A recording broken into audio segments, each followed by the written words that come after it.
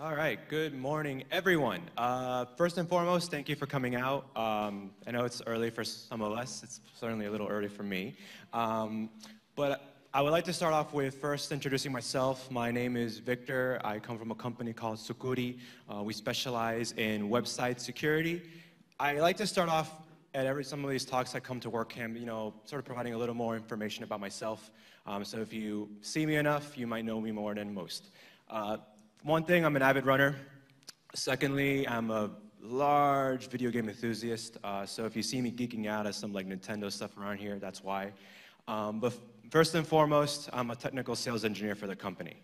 And today we are going to talk about recognizing as a business owner, as a website owner, how do you know, how can you identify that your site is in trouble? How can you know if your site's been hacked?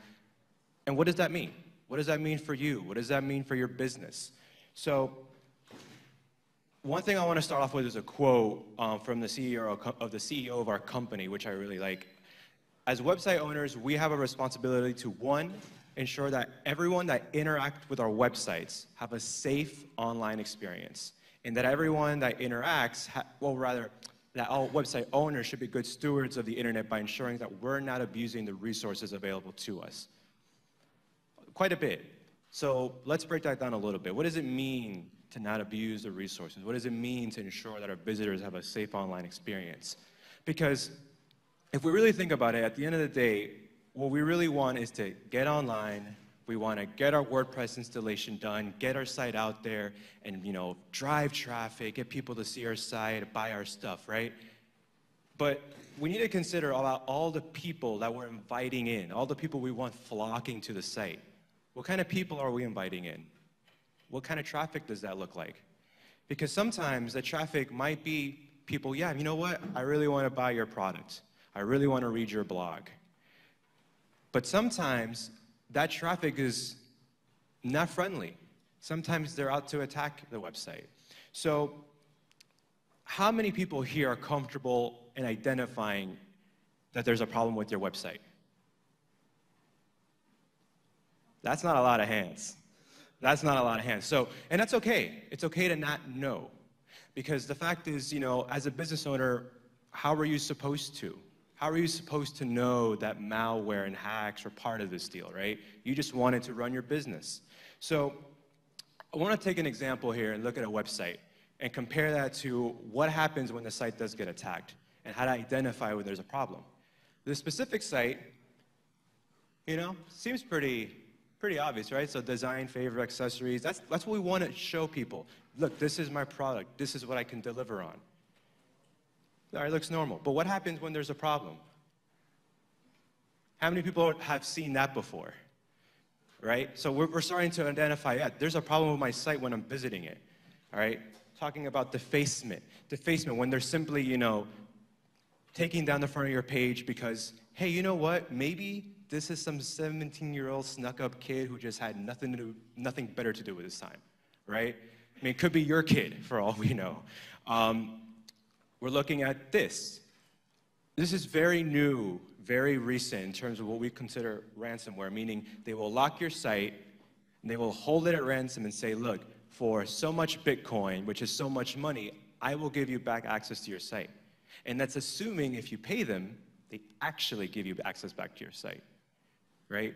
So imagine that as a business owner, you're logging on to check how your site's running, how the new theme looks, how that new plugin is functioning, and then you see that. Now, there are other instances where it's a little less obvious. So you're logging into your site and whoa, Facebook pops up. Oh shoot, maybe, you know what, must have hit a bookmark, must have hit a shortcut, but it looks like I logged off, so let me log on. Except if you look at the URL bar, you'll notice that's not a real Facebook address. What happens is people accessing your site, all those people visiting your site are being redirected to what we consider a phishing lure, meaning they are phishing for information, anything that will personally identify your audience. And now we're really getting into abusing resources, right? We don't want our site to be a vessel for people having their information stolen. Consider your brand reputation there. Oh, every time I visit that site, they're trying to get my information, and they put that on you instead of the attacker. How are people to know?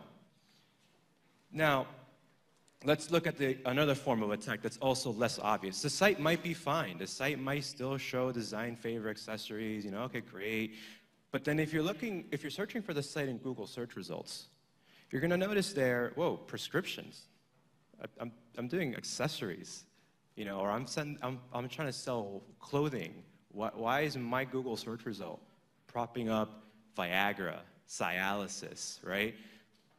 Something we call a pharma hack, where people are, injecting things into your database to, sort of prop this up and flag your site as a problem, because last thing your site needs to be known for is, oh, they sell Cialis at half off.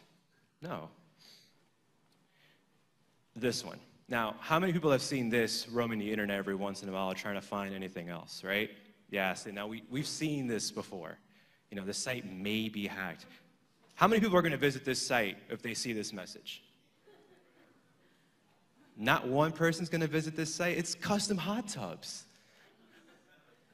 But of course not. Why would you? The site might be hacked. The site might present a problem to you and everyone trying to visit your site, harming your brand on top of it, right? You're going to go to this site if it says this? That's a brave soul up there. The guy said yes. All right. And that's fine. You might enter the site. You might download software onto your computer. So now we're not talking even just about the site. Now we're affecting everything on your way to the website. And now we're coming back to a safe online experience. This is not, of course, a safe online experience for your audience. You don't want that for everyone coming to your site. You want people to come to your site to say, yeah, they have a great product, I bought it, it shipped on time, or it was a great theme that I purchased, and that was the goal. We don't want to worry about this. But, Google plays a large part in this as well in terms of, what can happen and what can you do. Blacklisting. How many people have heard of the term blacklisting? There you go. So you all can understand what that means when there's a problem on your website. And when we're going down this road, about what kind of attacks there are, the list doesn't end. But what you need to understand as business owners is there is, some investment in time, some investment financially to ensure that you provide the best experience to everyone visiting your website. Consider that basically anyone making any search result on the internet, 80% of everyone doing that goes through Google. Google is prominently known for blacklisting, as you might know, for saying, yeah, that site might be hacked, because most people are going to see that same message we saw earlier. So here's the thing: there are a couple things that you can do in terms of a relationship with Google that will alert you to a problem. Google Webmasters. How many people have heard of that? How many people are using that? Good. For those that don't, you should really consider doing it. For one thing, it's free. Secondly, they will let you know with time before the site's blacklisted that, hey, there might be malicious files on your website, right? They'll give you a heads up to the problem instead of, having it linger. You may never know. That pharma hack that we looked over that you may never have noticed searching your own site on Google. They'll let you know. And most of all, on top of everything else, it's free, right? You don't have to make an investment into a tool like that. It's valuable that someone like Google, who has much of a presence online, is letting you know about a problem before it gets to it. So let's go back to this. The site may be hacked. This is your site, and you have, you're trying to figure out, what do I do? I don't know how to fix that. So you go to Google, who alerts you, and they have all these guides there, and you're trying to get rid of that blacklisting warning because now it's really gotten out of hand after a week. Well, let's consider the impact if we let that lie. As business owners, how many people here, of course, are familiar with SEO? Right. Hey, wow. See, everyone knows about SEO. Everyone knows about driving traffic. You want to rank high in certain keywords. So, after a couple days, okay, your site's been hacked, Google's let you know, and then suddenly your site's been blacklisted, and your SEO tanks. They will remove you from whatever page you were before and stick you at the back of the line until you fix the problem. Now, consider how much work you might have put into maybe ranking #1 or ranking top 5 or top 10 into getting people to visit your site. right? No one wants that. No, I wouldn't want that.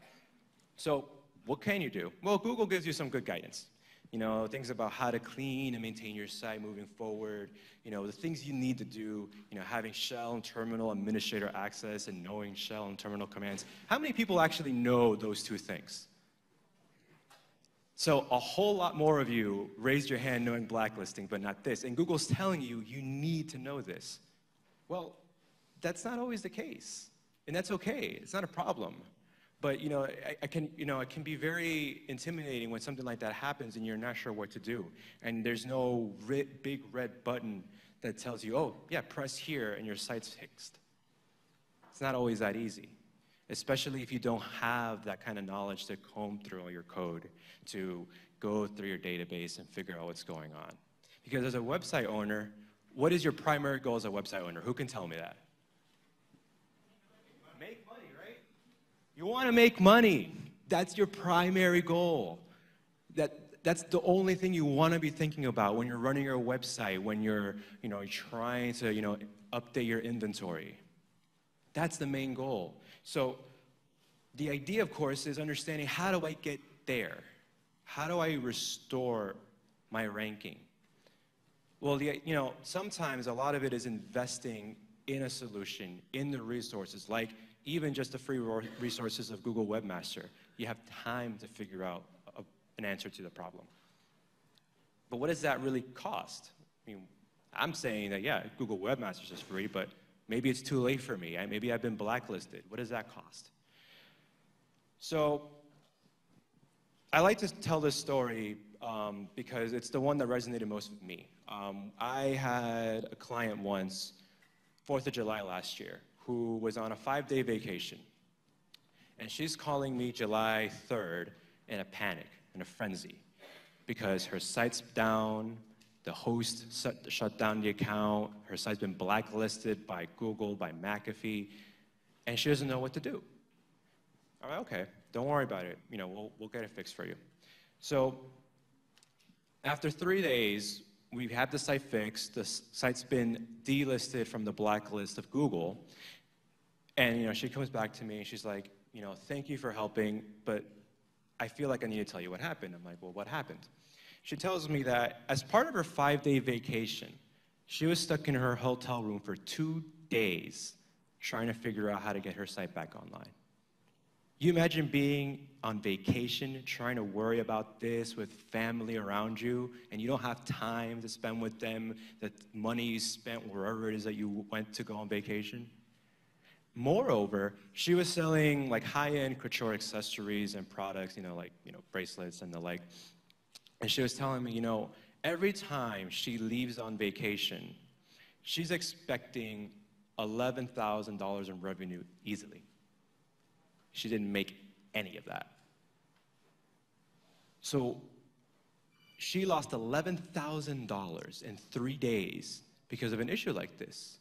So the cost sometimes isn't necessarily like, what do I have to invest to ensure that my site's fine? Or maybe getting a firewall or someone who can respond to me with cleanup. Sometimes the cost are the consequences of your site getting hacked. Because I don't think she ever would have imagined $11,000 gone in 3 days that she never would have had, because no one could access her site. How could they? Especially if they had that site maybe hacked, none of you would have gone to visit her site, because I wouldn't. Except for apparently that guy over there who's very brave enough to do so. But when we consider what can you do in a circumstance like that, there are a lot of easy steps to, sort of go about, making sure that everything is fine with your site. And of course, first and foremost, it's updating the site, right? Your WordPress installation, your themes, your plugins, everything that you're utilizing to make sure your site is up. Make sure you're up to date. Because a lot of times, what you don't realize is that while those fixes may provide a better user experience or a back-end experience for you, for the most part, they probably have important security fixes that you don't realize are there. It's no different than updating every app on your phone. Sometimes it's not updating because it's trying to make the scroll bar a little better or the text a little nicer. It's because they're trying to do something to protect you. I could go through this list. There's a lot of good items here that are free in terms of understanding, like what would your host do in a situation like this, just that kind of information gathering. But I want to sort of get back to this quote a little bit, and understand that, as website owners, we do have a responsibility on us, because we're the ones putting the website out there and using the resources available to us to ensure that everyone that interacts with our site does have a safe online experience. Understanding that we want our visitors to come in, come out, and not feel like they've been swindled, not feel like they have to look over their head because they saw a funny pop-up come up on your site. You have to understand that, as website owners, we do have a responsibility to be good stewards of the internet, making sure that, we're not using our top-ranking Google search results to fish for information on your visitors, stealing credit card info or stealing their name and email and phone number when you have a contact form up. Because we certainly wouldn't want that visiting other people's sites. We wouldn't want that visiting a website developer site who's trying, we're asking for help, and then, sort of passing on the kindness in a sense. So that's what I have. As I mentioned, my name is Victor. I work for Security, and thank you for taking the time to come in. Have a happy WordCamp. If you have any questions, feel free to come down. I'll be more than happy to answer.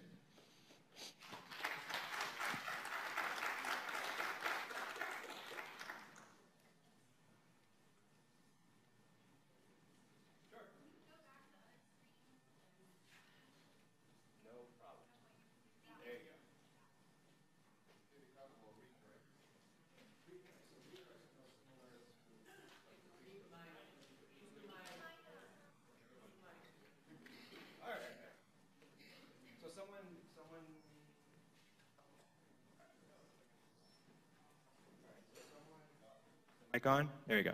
Someone down here asked about redirects. Redirects are very similar to sort of what I showcased earlier with the Facebook page. In some instances, it's more enticing for someone to use a redirect hack to, let's say, access your site, and you get sent off to that Facebook page, and that person is putting in information that's being sent out somewhere else through some, PHP mail script. Other instances, it's a little more obvious where all of a sudden the site's being redirected to maybe a similar looking site of yours. Right? Maybe they sort of just copy and paste, templates and information, and when someone's making a purchase, they're not actually making a purchase. Those kinds of things, can reveal itself in different forms, htaccess files if you're familiar with it. But in most cases, you really want someone or somewhere to go to be able to properly identify if that's a problem. Because if you're noticing it on your own site, then you should consult someone who can provide better responses for you.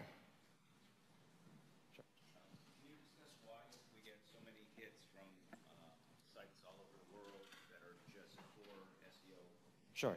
So someone asked, why is it that you get so many hits from all over the world regarding that kind of thing? So one thing to keep in mind, especially about when you're trying to figure, when you're thinking about even just attacks, like where they come from, most of these things are automated, like just bots, pinging your site, because either they're trying to test access or they're trying to, see what they can do in terms of accessing your site's files and everything on the administrative end.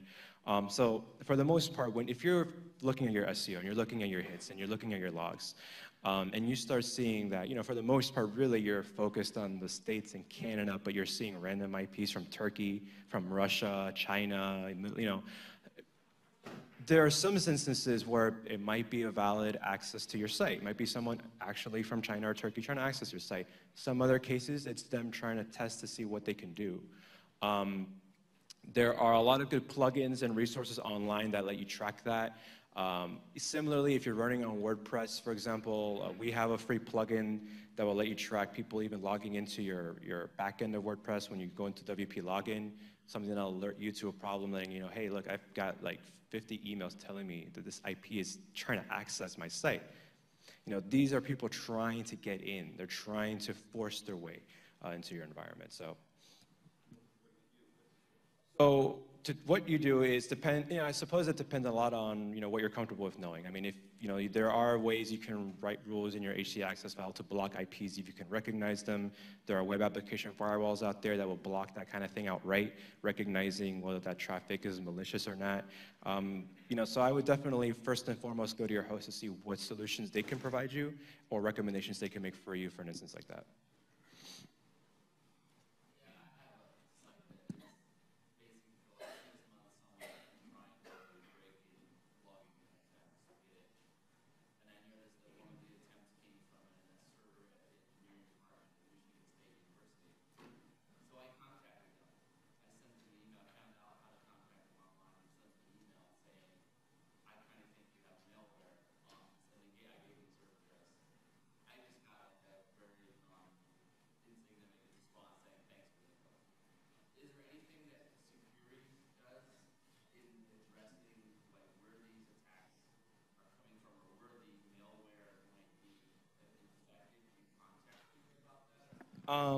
We don't, and you're not going to find many people who will approach suspected attackers, because for the most part, what you may think might be the university attacking your site might be actually someone using another computer, another site, and another resource, just sort of like to mask where the origin's from. So it's possible that actually their network, well, maybe unlikely, but got compromised, and that you think it might be coming from the States, but it could be anywhere else. It could be an anonymizing IP, something that they're trying to mask, to hide, to make sure that they don't get caught, right? So it's part of that. You're not going to find many people who do that kind of forensic, retrace analysis, but there's, on your part and anyone's part, there's always measures you can take to make sure that even if maybe it was from there or anywhere else, that those kinds of requests that are being made on your site on specific like folders or subfolders and plugins don't result in a hack. That's the best resources or best information I can give you on that. Similar to what he's talking about, I've got a couple of sites that probably 20 to 50 times a week I'll get through the plugin that I'm using, not yours, but through a plugin that I'm using, I'll get IP addresses. And similar to what he was just saying, they'll try to log in with a username that's an incorrect username, and ironically, it'll be a really bizarre username. I log all this stuff just to track it, and in less than a minute, 25 times around the world, from Brazil to Portugal to somewhere in Topeka, Kansas, all of them use the exact same username trying to log in. Interestingly enough, the plugin gives me all of those reports. I get the emails that somebody's tried to log in, and it immediately cuts them out just because they don't have the username. My question really is, okay, so the plugin is keeping them from logging in, but is there any access that they would have to the files that are on the server or anything that I wouldn't have visibility to?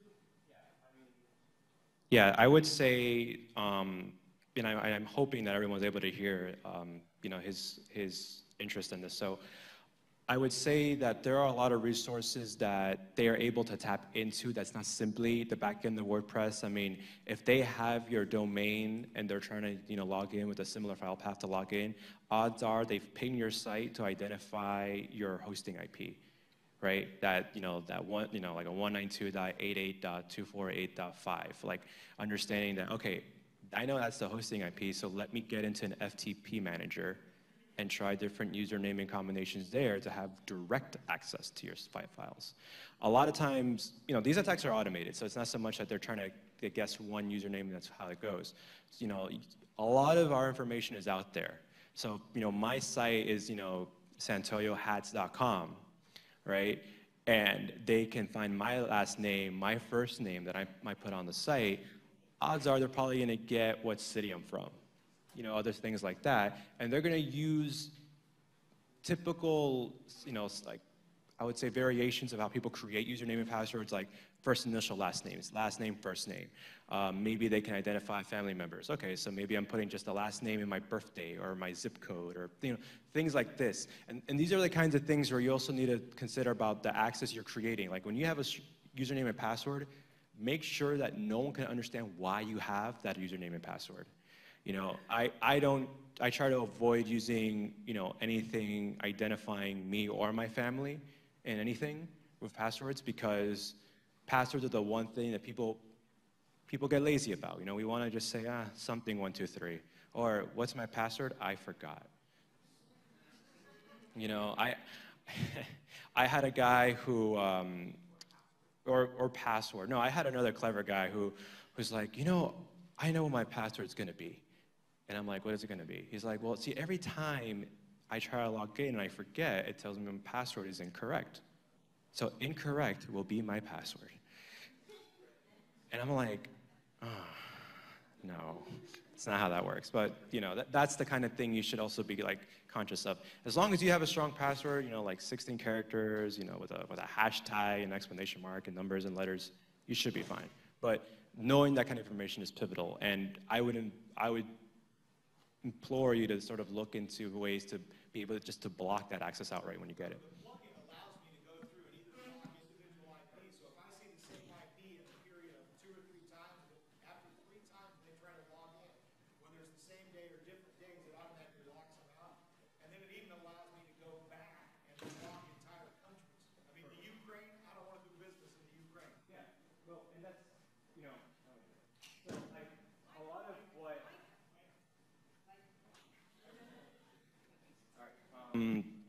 A lot of what you also want to, and it's something you're touching on, right? Know who your audience should be. Do you want people from halfway around the world visiting your site? If you do, great. Take precautions to make sure it's the right people. If you don't, and your audience is strictly, yeah, I'm a local person, I really only need Miami, Spanish-speaking people looking on my site, or I'm in the States and Canada, that's the only people I want to reach, then ensure that those are the only people you're reaching. Invest in a resource that'll let you country block, or block IPs if you can find them.